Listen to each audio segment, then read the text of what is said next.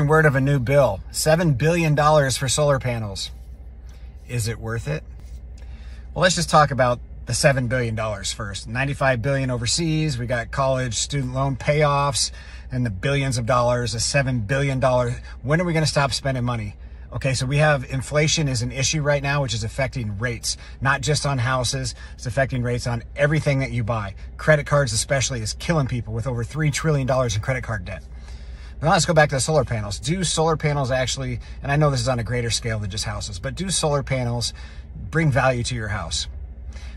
I can tell you that it does not to the amount of money that it costs you to get them. A typical bill in our area is around $120 a month. If you take that versus the payment for those solar panels, you're upside down. Most people live in a house 5 to 7 years. So when you get 5 to 7 years, you outgrow your house, you want to sell it, you still owe on those solar panels. So does it give you the money that it costs you to get them back in equity in your house? Do you make that up? No. A house today that's worth $300,000 is not worth $320,000 with solar panels on it. A house today that's worth $300,000 is worth $300,000 with or without them.